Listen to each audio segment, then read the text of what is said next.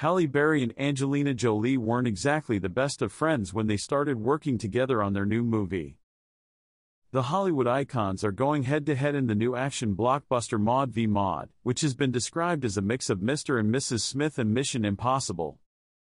However, the two actresses were also battling off-screen as much as in front of the camera, with Halle, 57, opening up about their differences for the first time.